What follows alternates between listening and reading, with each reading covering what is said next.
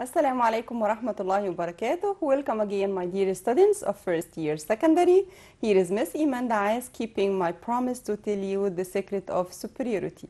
أهلا بيكم أبنائي وبناتي طلاب وطالبات الصف الأول الثانوي، وعلى وعدنا هنعرف مع بعض سر التفوق. Okay, before we go back to Oliver Twist هناخد فاصل إن شاء الله ونرجع بسرعة. Welcome again, my dear students, after the break. أهلا بيكم بعد الفاصل. Today إن شاء الله we're going back to Oliver Twist, and we were gonna see what happened to him at Mr. Brownlow's house. As we have said that before, he fainted in the street, and Mr. Brownlow had took him with him to his house, and finally we left Oliver sleeping in a warm and comfortable bed. With the kind Mrs. Bedouin اللي هي she is the one أو the person who keeps or look after Mr. Brownlow's house.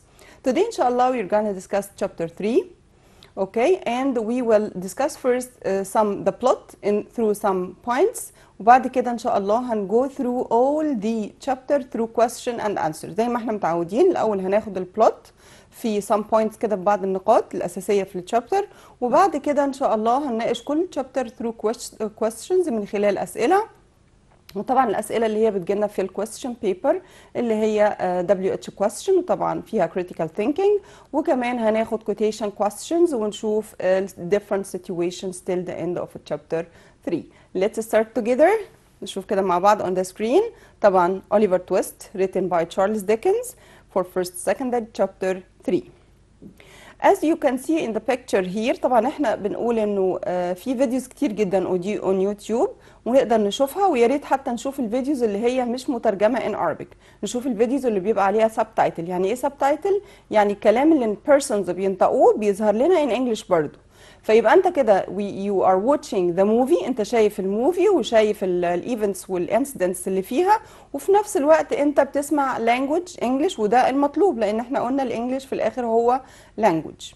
اوكي، فاحنا اخدنا كده شخصيات او بناخد كده pictures من الموفيز الموجوده on the internet، وهنشوف to illustrate our events here. As you can see in the picture here, we have Oliver in an office with Mr. Brownlow. فأول event حصل في chapter 3، Oliver tells Mr. Brownlow about his life. Number 2, Oliver starts to go to the bookshop. طبعا he looks very happy, he enjoyed so much going out and feeling free from the gang or from Fagin and his gang. Number 3, as you can see here, we have Nancy and Bill Sikes. Okay, Mr. Sikes and Nancy take Oliver to Fagin. زي ما احنا شايفين كده in the picture، في عندي picture of a newspaper جريدة. ايه اللي حصل فيها؟ Mr. Brownlow puts an advertisement in the paper asking for information about Oliver Twist، لأنه he lost him ومش عارف راح فين. يعني أقصر طريقة إن هو يعمل advertisement إعلان in the newspaper to get any information from people about Oliver Twist the lost boy. الحاجات دي till now بتتعمل lost boy أو wanted والحاجات دي in the newspaper. Do you remember Mr. Bumble؟ فاكرين Mr. Bumble from the workhouse؟ مين اللي قرا النيوزبيبر؟ Mr. Bumble, and he went to Mr. Brownlow, but unfortunately he told Mr. Brownlow about Oliver. Okay, هنشوف قال له ايه بالظبط about Oliver. Number 6, Fagin meets Mr. Sikes to make plans for Oliver. للأسف هنلاقي تاني في plans من الجانج for Oliver. هنشوف مع بعض ايه هي البلانز دي. Number 7 زي ما احنا شايفين Nancy promised to help Oliver. She takes Oliver to Bill Sikes. طبعا هي في الايفنتس هنشوف ازاي هي حاولت to help Oliver، لكن طبعا she had to take him، اضطرت ان هي تاخده to Mr. Bill Sikes house. نشوف برضو عشان البلانز. Number 7 زي ما احنا شايفين هنا Mr. Bill Sikes، وعندنا new character they are grabbing زي ما احنا شايفين كده بيشدوا او بيجروا Oliver at night. في عندي كاركتر جديد اللي هو توبي كراكت. Oliver goes in a mission في مهمة جديدة with Sykes and Toby Crockett. نشوف بقى مع بعض questions. دي كانت المين ايفنتس. نشوف اول question عندنا ده quotation. اول quotation خالص قابلنا في الستوري we took it في chapter 3 طبعا we took it down because it seemed to worry you. يعني احنا نزلناها لانه احنا شايفين ان هي عامله لك ايه worry you عامله لك ازعاج. طيب who said this to whom؟ طبعا زي ما احنا عارفين اهم سؤال على الكوتيشن طبعا نبقى عارف مين السبيكر ومين الادريسي اللي هو المخاطب. هنا طبعا اللي قالت كده زي ما احنا شايفين in the picture دي kind Mrs. Bedouin. yes Mrs. Bedouin to طبعا مين to Oliver. طيب what does it refer to؟ لان احنا شفنا في الكوتيشن قالت we took it down we took it down it refers to ايه؟ yes exactly. لو فاكرين البيكتشر دي او البينتنج الرسمه دي yes the painting of a pretty woman the painting of a pretty woman اوكي اللي هي البينتنج اللي كانت موجوده in front او in front of Oliver وكان بيشوفها when he opened his eyes لما بيفتح عيونه بتشوف البينتنج دي وكان متأثر جدا بيها عشان كده مسز بيدوين thought that it worries him عاملاله ازعاج فشالتها. طيب did he really worry did it really worry the listener؟ هل فعلا هي كانت worry the listener اللي هو listener مين؟ exactly Oliver Twist. did it really worry the listener؟ why and why not؟ طبعا اوليفر طبعا اكيد ده مش الريل كاركتر لكن زي ما اتفقنا احنا some pictures بس كده. طيب did it really worry him؟ هل فعلا كانت عامله له ازعاج؟ no it didn't worry him no at all خالص ما كانتش عامله له ازعاج. طب عرفنا الكلام ده ازاي؟ why؟ because he said that he liked it لان هو قال لها no خالص I liked it ده انا حبيتها. طيب في كمان quotation عندي quotation number 2 do you really think he will come back؟ هل فعلا بتعتقد ان هو هيرجع تاني؟ طب who said this و to whom؟ exactly برضو ده picture of Mr. Grimwig وجريمويج احنا زي ما احنا عرفنا ان هو he is Mr. Brownlow's friend يبقى اللي قال الكلام ده Mr. Grimwig to his friend اللي هو Mr. Brownlow. طيب who is being talked to؟ who is being talked to مين اللي بيتكلموا عنه اللي هو he will come back ده؟ زي ما احنا شايفين in the picture طبعا the person they are talking about is Oliver Twist. yes why did the speaker ليه السبيكر think the person wouldn't come back؟ ليه مستر جريمويج as the speaker of the quotation ما كانش بيعتقد خالص انه أوليفر هيرجع تاني؟ يا ترى ليه؟ because ممكن اجاوب اجابه مختصره واقول because he thought Oliver is a bad boy and a thief لان هو بيتوقع ان أوليفر ده هو bad boy وثيف كمان. طيب ممكن اشرح بالتفصيل؟ yes ممكن اقول he thought Oliver would go to his friends لانه اكيد هيرجع لهز friends. احنا قلنا في البدايه انه Oliver told everything in his life to Mr. Brownlow ومستر براونلو برضو told his friend Mr. Grimwig. فمستر جريمويج لما عرف ان هو كان في وسط جانج وكان فيه his friends thieves فتوقع ان هو ممكن يكون بس pretend to be innocent بيتظاهر ان هو بريء و he would go to his friends اللي هم the thieves هيرجع تاني لاصحابه اللي هم اللصوص. طب ليه هيرجع ليه للصوص؟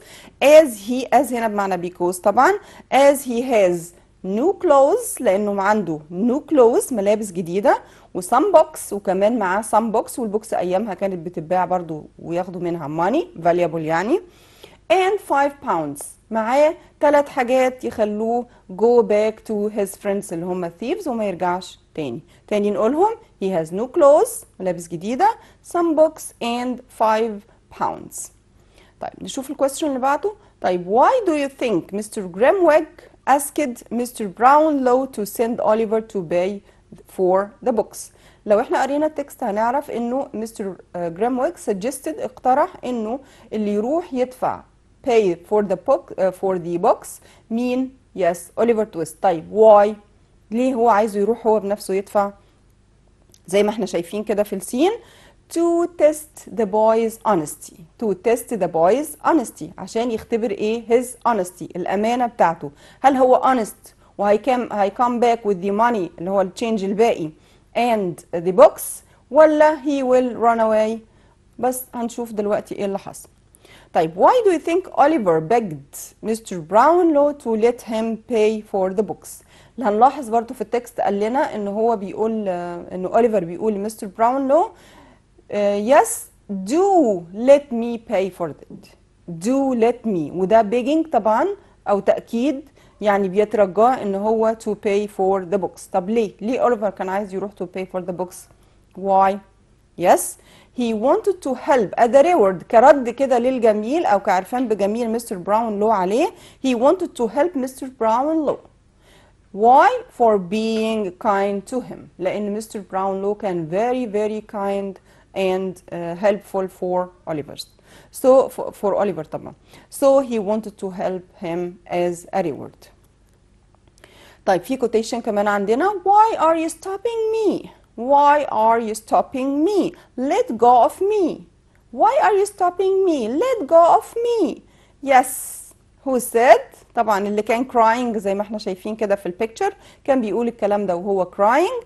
who said؟ yes Oliver. to whom؟ yes to Nancy. طبعا where was this sentence said؟ وامتى او فين اتقالت الجملة دي؟ طبعا in the street. in the street. احنا اتفقنا ان هو he begged to pay for the books. on his way to the bookshop، في طريقه للبوكشوب he surprised او he found a young girl او a young woman grabbed him. احنا عارفين grabbed يعني يسحبه كده او يجره. grabbed him of his arm، من دراعه and he began to cry why are you grabbing me؟ why are you stopping me؟ ليه؟ why are you stopping me؟ let go of me. اوكي فده كان طبعا in the street on his way to the bookshop. question number 3 why did the addressed stop the speaker؟ ليه الشخص اللي هو اللي اتقال له الكلام ده كان stop the speaker؟ طبعا of course because she wanted to take him back to Fagin's king او Fagin's house. طبعا because she wanted to take him back to Fagin's، لانها كانت عايزه ترجعه تاني للجانج عند فيجن للعصابه.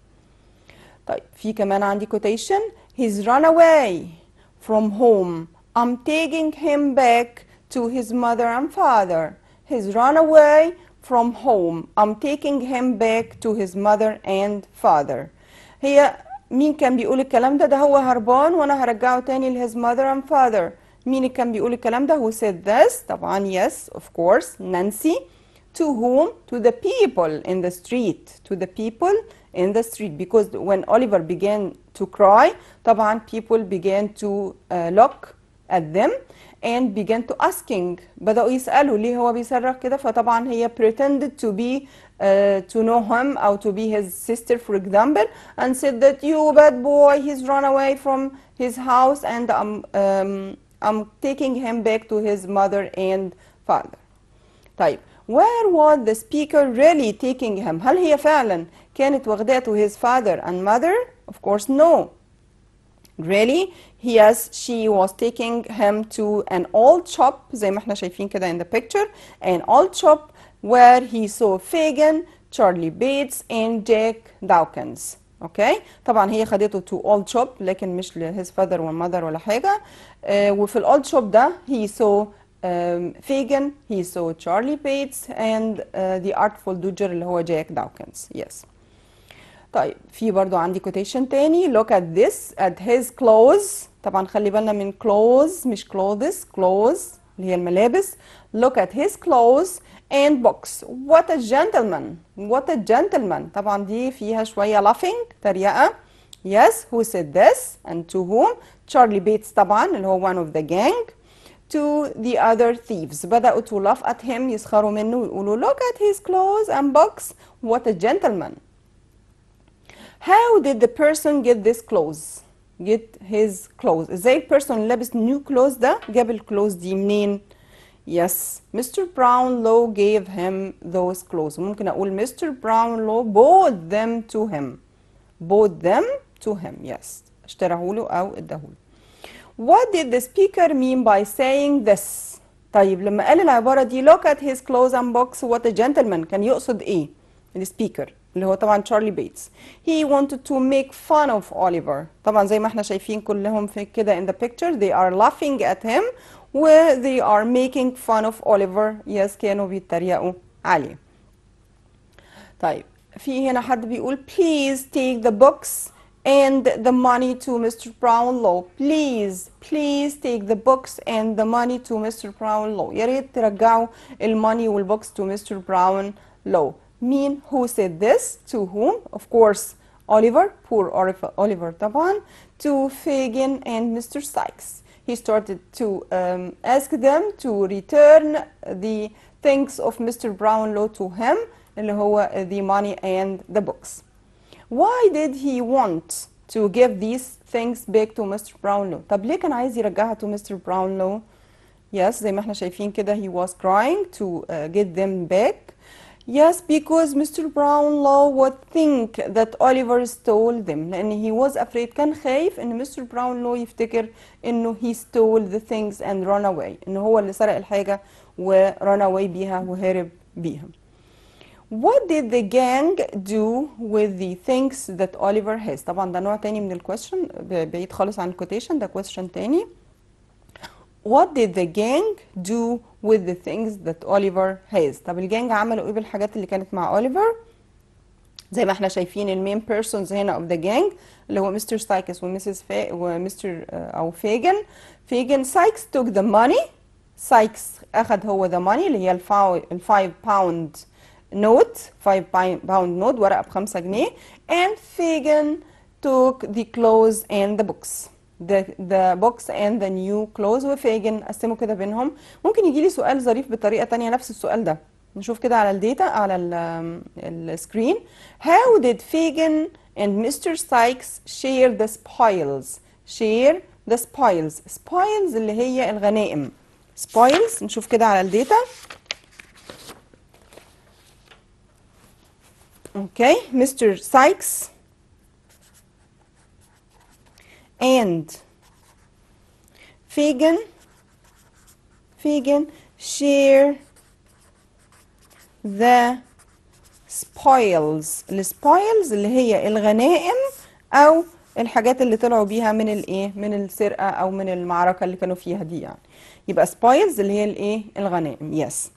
How did Mr. Sykes and Fagin share the spoils? هنشوف مع بعض زي ما قلنا قبل كده. Yes, Sykes took the 5 pounds and Fagin took the box and the new clothes. طيب في quotation تاني. We have another quotation. Don't do that to the boy. في هنا some kind person is speaking. Don't do that to the boy. He's already a thief like me. خلاص هو بقى a thief like me. You've got his money وانت كمان اخدت his money. Leave him alone. خلاص سيبه بقى ايه في حاله. Leave him alone. Or I'll call the police. Leave him alone or I'll call the police. طيب who said this? To whom? زي ما احنا شايفين كده in the picture. As you can see in the picture. Here is Nancy is shouting at Mr. Sykes. يبقى who said this? Nancy to Mr. Sykes. نقوله تاني الكوتيشن لأنه مهم جدا. Don't do that to the boy. He's already a thief like me. You have got his money. Leave him alone or I'll call the police. Or she is threatening him or she is menacing him بتهدده or I'll call the police. طيب who was that boy؟ مين البوي اللي كانوا بيتكلموا عنه ده؟ Was he really a thief؟ هل هو فعلا كان really thief؟ نشوف. أكيد they were talking about Oliver Twist. Was he really a thief؟ No, he wasn't. طيب question تاني برضو على the same quotation. What would the addressed person dying at the boy then? Dying at the boy. Yes, عندنا we have a phone call. محمد من سوهاج. Yes, محمد. Hello, محمد. How are you? محمد من سوهاج. السلام عليكم. عليكم السلام. How are you, محمد? I am fine, thank you. Okay, do you have a question or you want to answer? لو سمحت أنا عايز أسأل عن سؤال. Yes. اتفضل محمد. الكوتيشن في chapter 1. Quotation في chapter 1. بيقول what did you say. بيقول what What did you say. did you say what did you say yes نكمل الكوتيشن محمد. what did you say What did you say. Who said this to whom. what did you say let's Who said this to whom. معلش again محمد. Who said this to whom. who said this to whom what هو بس الكوتيشن كده what did you say. ايوه بس كده اخره، هو في chapter 1 بس هو كده الكوتيشن what did you say. ايوه. طيب اوكي I will answer you later ان شاء الله. هنشوف مع بعض كده، هنفكر مع بعض ان شاء الله ونجاوبه later باذن الله. اوكي ماشي. طيب اوكي نشوف كده نكمل بقى مع بعض chapter 3. طيب what was the addressed person doing to the boy then. اوكي طيب احنا بنقول لما نقول then هنا يبقى at this moment of speaking، في لحظة الكلام دي what would the addressed person doing، كان بيعمل ايه الشخص لما اتوجه له الكلام ده and why وليه. yes exactly he طبعا ال addressed person هنا اللي هو Mr. Sykes أكيد. he was beating him with a stick، كان بيضرب أوليفر تويست with a stick. طيب why because he tried to escape، يعني أوليفر tried to escape حاول إن هو يهرب أوليفر but he started to beat him. Mr. Sykes started to beat him and طبعا of course Nancy felt pity on him and he began to shout at Mr. Sykes and threatening him, don't do that to the boy, he's been a thief like me, you have taken his money، خلاص أخدتم فلوسه، leave him alone or I will tell the police or I will call the police. yes طبعا he stopped، he had to stop hitting him، بدأ خلاص يوقف ضرب لأنه اضطر وخاف من كلام نانسي طبعا. طيب نشوف كلام بقى عن مستر بامبل. why do you think Mr. Brownlow doesn't want to hear Oliver's name again. ليه وصل مستر براونلو لنقطة إن هو he doesn't. yes we have a phone call. yes مين معانا؟ عصام. اتكلمنا منين عصام؟ Yes عصام بليز هنوطي صوت التلفزيون، هنوطي صوت التلفزيون شوية ونسمع من التليفون. How are you doing, miss? طيب مين معايا؟ fine الحمد لله I'm fine. how are you؟ عصام من أسيوط. عصام من أسيوط، أهلا عصام. Yes, I have a question, sir. yes okay. Translation into English. Translate into English. yes عصام. يعتمد النجاح yes في الحياة على الصبر والعمل الجاد. اوكي طيب بص معايا كده هنترجمها بسرعة مع بعض عشان نلحق نخلص chapter 3. طبعا احنا عندنا in English احنا ما نقدرش we can't start with a verb، ما نقدرش نبدأ بفعل like in Arabic، فانا هبدأ بالنون هنا. النون هنا بتاعي ايه بتاع الجملة او السبجكت؟ النجاح. yes what the meaning of النجاح in English؟ success. yes success. yes يعتمد على success in life طبعا success in life. yes success in life. What's the meaning of يعتمد؟ depend on او depends طبعا لان success مفرد فهتبقى depends on. شايفها على الداتا معانا يا عصام؟ لا مش دقيقة واحدة اشوف على الداتا معانا.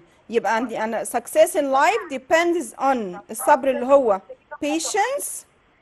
yes. عارف patient مريض؟ do you know patient؟ على الصبر. yes patience okay. والعمل الجاد. yes patience okay and hard work. excellent yes and the hard working طبعا. طب بعد اذن حضرتك يا مس ممكن اطلب من حضرتك طلب تاني؟ yes okay يا عصام I'm all ears.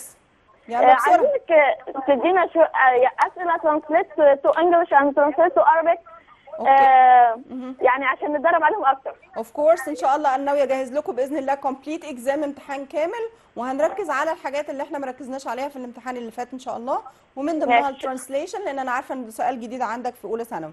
من عيوني حاضر. Thank you very much, Miss. You're welcome my son. You're welcome my son. Yes, you're welcome. اهلا بيك. Thank you. Goodbye.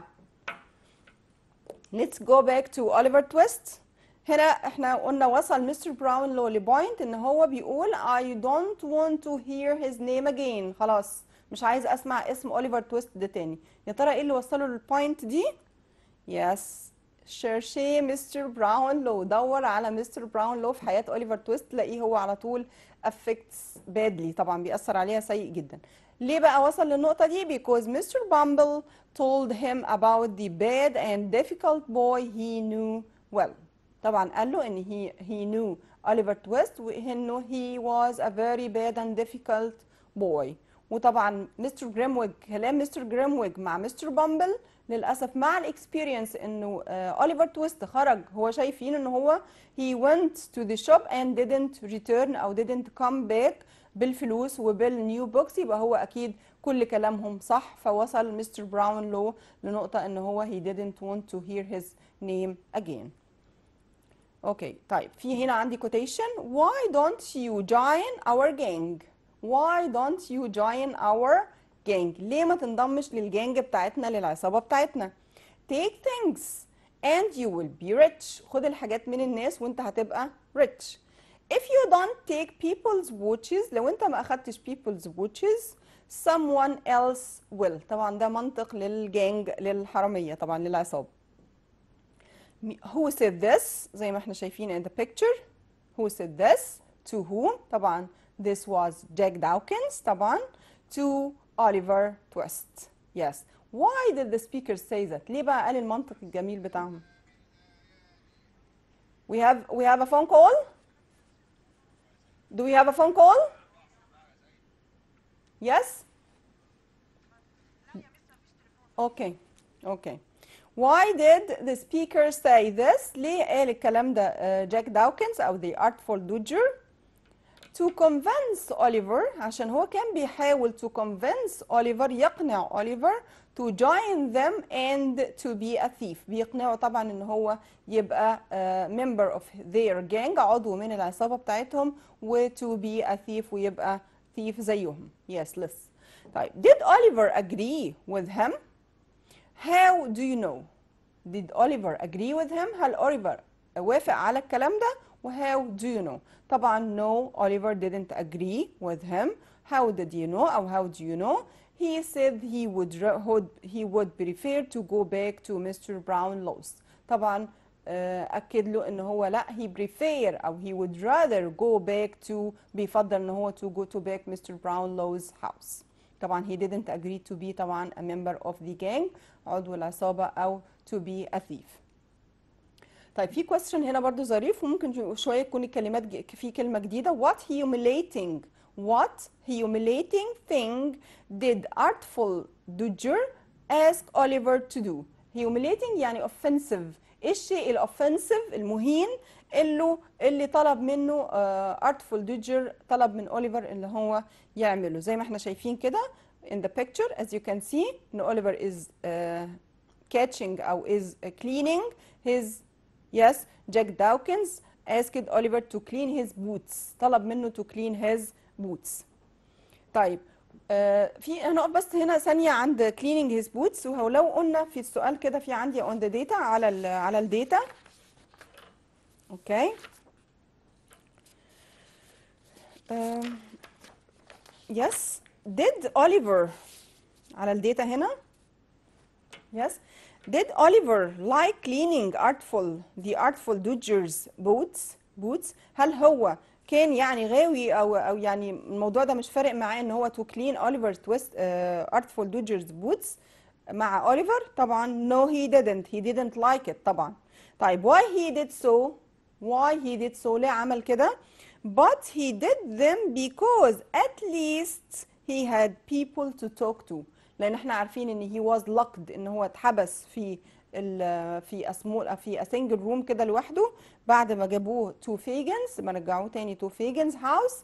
اوكي، فطبعا هو يعني اتليست على الاقل هو لما يقعد معاهم حتى لو كليننج دي بوتس يعني لقى ناس تو توك تو، لقى ناس تو يتكلم معاهم.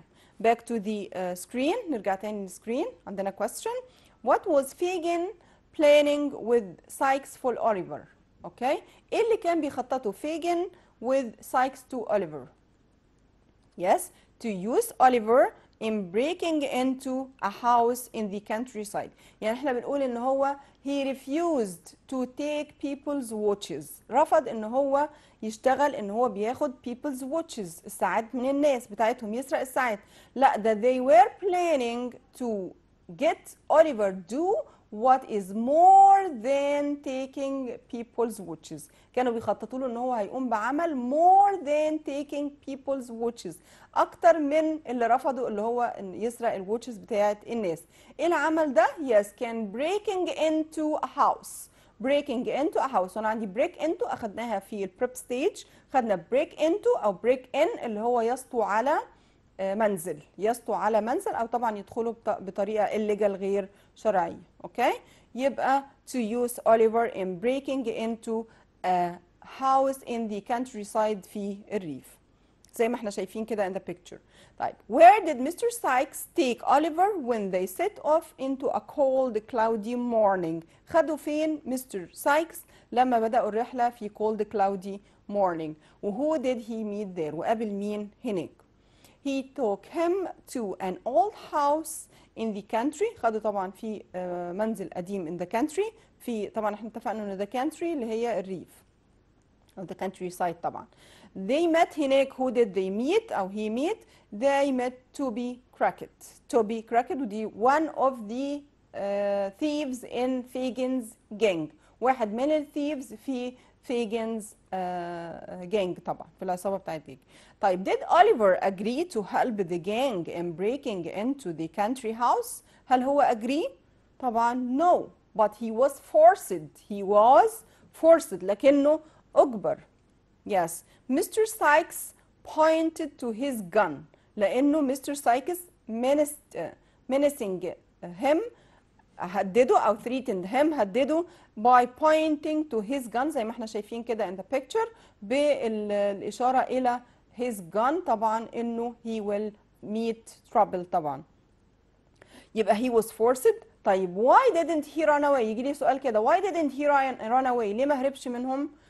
Of course because he wasn't strong enough، لأنه كان لسه still a boy، still little boy، weak كمان، كان ضعيف وبوي صغير، فطبعا he wasn't strong enough to run away from these two strong gentlemen. طبعا صعب جدا ان هو to run away يهرب منهم. طيب who is Toby Crockett؟ مين هو توبي كراكيت ده؟ زي ما قلنا طبعا دي picture ليه. he was a thief in Fagin's gang، وكل اللي اتقال لنا عليه he was a tall man. طيب prove that، prove يعني yes زي illustrate بالظبط. ممكن يجي لي كده نشوف على الداتا بليز، ممكن يجي يقول لي prove هي نفسها illustrate. illustrate prove أو illustrate بمعنى give evidence. give evidence ان انا ادي ايه دليل. يعني ايه دليل اللي هديه من الستوري؟ بقول situation، بقول event حصل، فده انا بعمل prove ببرهن، او illustrate بوضح اجابتي. yes يعني زي ما بنقول كده in Arabic برهن او ادي سبب. يعني prove that Oliver that Nancy، برهن انه نانسي wasn't totally evil. يعني ايه الدليل عندك انه نانسي wasn't totally evil؟ ما كانتش برضو مليانه بالشر قوي زي like the rest of the gang. يعني كان فيها a kind point او a kind side، كان فيها كده جانب خير او جانب طيب. ممكن اقول باختصار خالص ان she felt sorry and pity on Oliver، لان هي حست بالسوري بالاسى والبيتي الرحمه on Oliver. كمان ممكن اقول she asked Mr. Sykes to stop beating him او hitting him. طلبت كمان منه ان هو يوقف ضرب. yes. She told Oliver كمان moreover أكتر من كده she told Oliver that she tried to help. هي طبعا قالت لأوليفر إن هي حاولت تساعده. And she promised to help him again. وكمان وعدته إن هي هتساعده تاني. يبقى كذا سبب أهو ولازم أحفظهم كلهم. مش حفظ لكن انت اكيد عارف الايفنتس كلها فبتبقى كلها في دماغك. احنا زي ما قلنا ليه؟ لان انا لو حفظت بس جمله واحده كده بس فور ذا اكزام ممكن تروح مني ويبقى كده خلاص الكويستشن ده ميسد. لكن انا هرتب كده الاحداث في دماغي. هقول ان she felt sorry and pity for Oliver او on Oliver. She asked Mr. Sykes to stop beating him. Yes, she told Oliver that she tried to help him and promised to help him again. وكمان وعدت ان هي هتساعده تاني. طيب question تاني. Why did Mr. Sykes and Toby Crackit want Oliver to help them? ليه اختاروا Oliver بالذات to help them؟ نشوف كده مع بعض. As Oliver was small enough كان Oliver was small enough to go through the small window to break into the country house. لان احنا عرفنا من التكست او من الشابتر لما قريناه انه هم هيدخلوا البيت من small house من small window من شباك صغير. وطبعا اوليفر هو اللي كان small enough كان حجمه صغير to get into او to break into the window عشان يدخل من الويندو and he go and open the front door ويدخل ويفتح لهم الفرونت دور الباب الامامي. اوكي so they can get into and steal things from the house. يبقى ليه كان اوليفر مناسب؟ because he was small enough to go through the small window to break into the country house. طب لو قلت because he was small enough to break into go through the small window it's okay. تمام؟ اوكي زي ما احنا شايفين كده مش عارفه الصوره عندكم كلير ولا ايه؟ زي ما احنا شايفين كده in the picture هو small window خالص. طبعا ما ينفعش الادلتس اللي هم الناس اللي هم السترونج لايك توبي كراكت ومستر سايكس طبعا يدخلوا منه. طيب show زي illustrate بالظبط زي prove. اوكي يعني وضح كده that Mr. Bumble hated Oliver from the bottom of his heart. وضح ازاي انت حسيت او من مواقف ايه انه مستر بامبل hated Oliver كان بيكره Oliver from the bottom of his heart زي ما بنقول كده من اعماق قلبه من صماصيم قلبه. yes he hated him. نشوف كده مع بعض الموقف اللي في chapter 3. He went to Mr. Brownlow and told him that Oliver was a bad and difficult boy. راح لمستر براونلو لما شاف الادفيرتسمنت الاعلان في الجريده عن اوليفر تويست وقال له انه Oliver was a bad boy and a difficult boy. Yes. Was the robbery الرابري بقى اللي كانوا بيخططوا لها دي was it successful؟ هل نجحت موضوع الرابري ده؟ نجح؟ طبعا why و why not هنشوف مع بعض زي ما احنا شايفين كده in the picture. No it wasn't successful خالص الرابري. Why? Because Oliver was shot. احنا عندنا shoot لو خدنا بالنا كده on the data.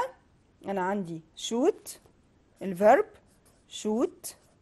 اوكي ده فيرب بمعنى يطلق النار shoot. اوكي عندي shot الباست بتاعه shot والتالت برضو shot. اوكي يبقى shoot shot.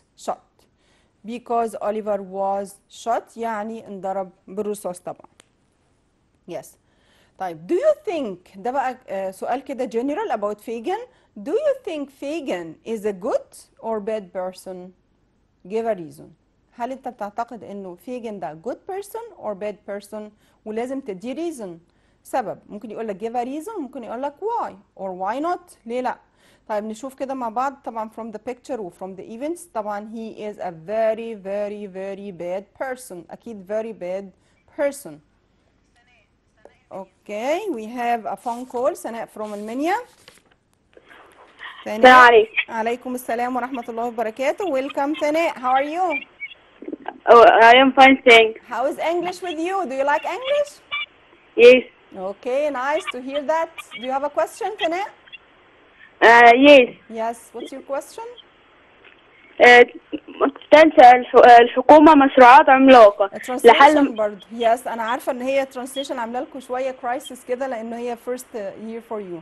يس تنشئ الحكومه مشروعات عملاقة لحل مشكلة البطالة. يس البطاله وتحسين الاقتصاد. اوكي ها خلاص كده. خلاص نترجم مع بعض ثناء. ماشي. يلا حبيبتي هنبدأ بإيه؟ الحكومة. Yes exactly this is the subject. Yes ما نقدرش نبدأ with the verb. Yes the government. Yes the government. Yes تنشئ sets.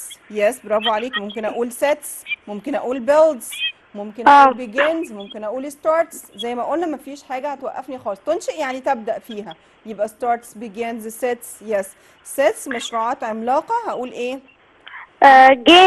gained projects. huge projects أو enormous. yes ممكن أقول enormous أو huge projects. yes huge projects. to solve. excellent. yes to solve طبعا يحل. to solve لحل. yes problem. the problems to solve. of employment. yes the problems of unemployment. yes احنا عارفين employ احنا خدنا قبل كده employer اللي هو صاحب العمل و employee اللي هو الموظف. لو قلت employment التوظيف اجيب بقى العكس unemployment اللي هو الايه البطالة. yes and improve. yes and to improve. yes يحسن improve. yes the economy أو economy. the economy. yes and to improve the economy. excellent ثناء. thank you very much. thank you very much ثناء. تيجي بعدها is end. yes حبيبتي عندك question تاني؟ yes. what's your question؟ أنا. yes بيجي بعدها ايه؟ اس. في ايه؟ مع يكون. F؟ مع F؟ do you mean F يكون ثناء؟ S. do you mean F قاعدة F؟ اس مش اس بتيجي مع السي والاس. لو ثناء قصدك yes قصدك البريزنت سامبل. يس البريزنت سامبل. بصي معانا على الداتا يا ثناء. ثانك يو فيري ماتش. هو الخط اتقطع بس انا هقول لك كده بسرعه. البريزنت سامبل احنا بنقول المضارع البسيط. اوكي ما اقول مثلا he plays مثلا تنس. اوكي every week مثلا او every day he plays tennis. احنا بنقول ان he و she و it او اي singular مفرد بياخد اس في الايه في الفعل. حد يقول لي طب ما هي اي اهي بقول اي مثلا play نفس الجمله. لو قلت اي هقول اي play tennis. طب ما هي اي يا مس ما هي singular ما هي مفرد. يس بس اي ليها special treatment معامله خاصه. اي ما بتاخدش اس في الفعل. بقول في البريزنت سمبل في المضارع البسيط بقول I play tennis I go to work I go to school I مثلا buy new clothes sorry. اوكي خلاص يبقى I رغم ان هي singular مفرد لكن ما بتاخدش اس في الفعل في المضارع البسيط. Thank you very much ثناء for your question. نشوف كده مع بعض. do you think وبعدين على فكره ما تلخبطوش نفسكم بحفظ القاعده. انا مش شرط اكون حافظه القاعده. انا لو جيت بس كده فكرت مثلا خدت اسطمبه كده عندي وانا بختار اشوف كده انا بقول I go. طيب انا عمري قلت I goes؟ of course لا عمري. يبقى حتى لو انا مش عارف القاعده يبقى هقول I والفعل بدون اس. مش شرط بقى يكون جو اي فعل تاني. I build مثلا I finish. اوكي يبقى انا طالما عندي مثلا حاجه انا حافظها من وانا صغير او انا عارفها من الاول as a base ممكن ريكول ات استعيدها كده واطبق عليها القاعده بتاعتي in general. يعني don't try to memorize. انا لو انا حفظت القاعده اكيد هنساها. لكن لو انا عملت الانجليش as a language وحليت كتير جمل وقريت كتير انجليش وسمعت كتير انجليش في الحاله دي انا زي ما قلنا قبل كده you will have the sense دي language sense، هيبقى عندك حس الايه اللغه. اوكي، ودنك هتعرف الرونج على طول، just يعني at once كده مجرد ما تسمع هتعرف. اوكي، do you have another phone call؟ طيب اوكي. طيب اوكي we have a very short time rest. بنقول بقى طبعا Fagin is a very bad person، طبعا شخص سيء جدا. Why? Because he used children، لأنه كان بيستخدم children to steal things for him. كان بيشغل ال children to steal things for him from people طبعا. How did Fagin use the carrot and stick policy with Oliver؟ يعني دي شوية critical thinking بس بأسلوب أعلى شوية السؤال.